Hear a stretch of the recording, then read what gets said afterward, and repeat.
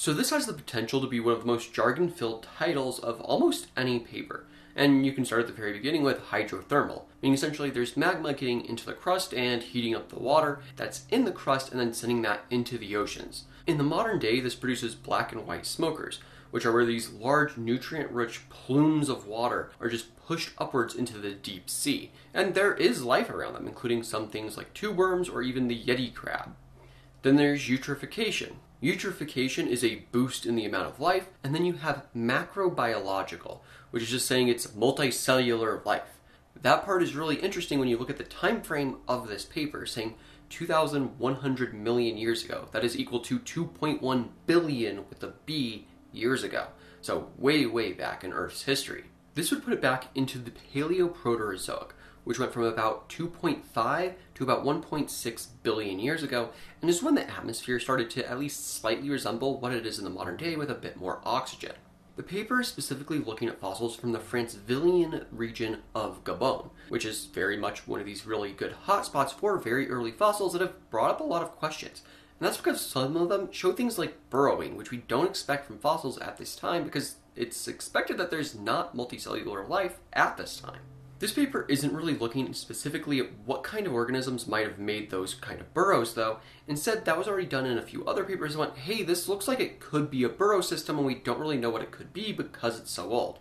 So this paper just sat down and went, okay, well, how old is it for sure? And also, what were the conditions in this environment that could have potentially led to this? And they were very, very thorough with a lot of geochemistry actually happening here. They did things like thin sectioning of the iron carbonate layer that most of these kinds of fossils have been found in. And by that I mean they essentially ground parts of it really, really thin so they could look at it through a microscope and see what minerals were all present there. They also did geochemical tests to see what other chemicals might be present in those minerals. Because no mineral has a perfectly consistent composition, there's going to be other random atoms of other elements tossed in, and so looking at those can be important for understanding the ecosystem.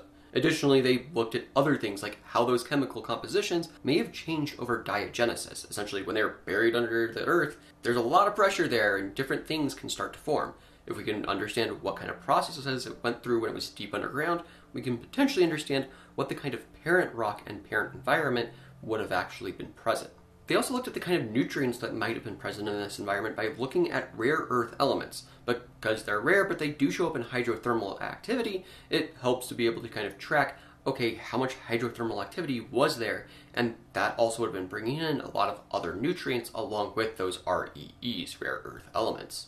And then finally, they looked at two of the most important elements when it comes to life, which is carbon and nitrogen. And those have different isotopes in different places, and they looked at those isotopes. From this, they were able to make up two similar but slightly differing hypotheses on how this environment might have worked.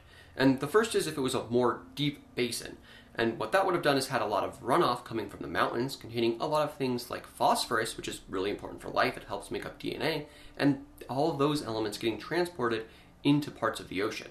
These elements, which would have largely been dissolved in the water, would then sink towards the bottom, where the hydrothermal activity would have introduced the rest of the minerals needed for life to essentially have an explosion.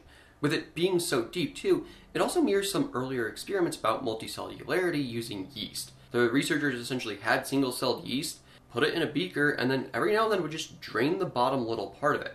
So essentially, heavier cells of this yeast would be more successful. They would have this environmental pressure to sink down to the bottom, and then they could reproduce. And what they found is actually after a few generations, these yeast started to actually become multicellular so that they could have more of that weight. That previous yeast research, along with this potential idea of all of these nutrients coming to the deep ocean, could potentially have led to a fairly similar kind of environmental pressure, with larger cells getting to sink down more, having more nutrients, and then potentially multicellularity evolving out of that, leading to some of the first multicellular organisms anywhere in the world. Alternatively, if it was a shallow sea basin, it would have probably had a bit more hydrothermal activity, and all of those chemicals wouldn't necessarily have sunk down to the bottom as much. However, then you would have a lot more mixing in the water column, meaning that the photosynthetic life at the top would be more able to actually capitalize on both sunlight and the other nutrients available. Various waste products produced by these organisms would then still be able to sink down towards the bottom, which again, more mixing in this ocean, so that's still a very nutrient-rich area, that would be able to allow more multicellular life to again develop in the deep parts of the ocean. What this means is essentially there's two separate models which could have happened that could have led to multicellular life.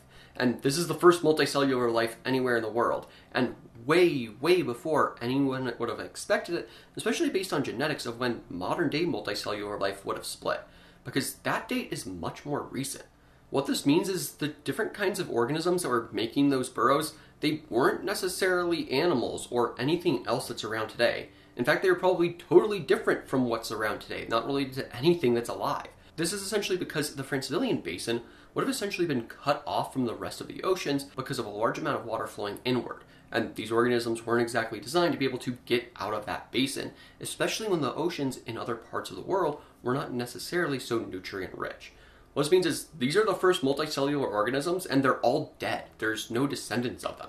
It was this first experimentation into being multicellular, and it didn't succeed. It's not related to us or plants or anything else. That said, this does kind of mirror what we expect happened in the lead up to the Cambrian explosion, and that's because it seems like this was right after the Great Oxygenation Event, when stromatolites and other photosynthetic bacteria and algae started to develop much more rapidly, and from that they were able to release a lot more oxygen into the environment. That, combined with these nutrient-rich waters, allowed life to flourish, at least for some time. Unfortunately, because this was an isolated basin between two different plates coming together, and then there was also a giant ice sheet that eventually covered the planet just a few million years later, it wasn't exactly great for that life. They did die out. However, when we also look at the Cambrian explosion, what you have is more oxygenation occurring as life redeveloped after that glaciation event, but also a lot of that erosion that was caused by those glaciers introduced a lot more nutrients into the ocean. So rather than being hydrothermal activity, it was the glaciers that caused the erosion of different rocks on land that then went into the ocean and provided the nutrients for the Cambrian explosion. So we see these really similar parallels between these two environments. It's just that ours was successful and the Francevillian one wasn't.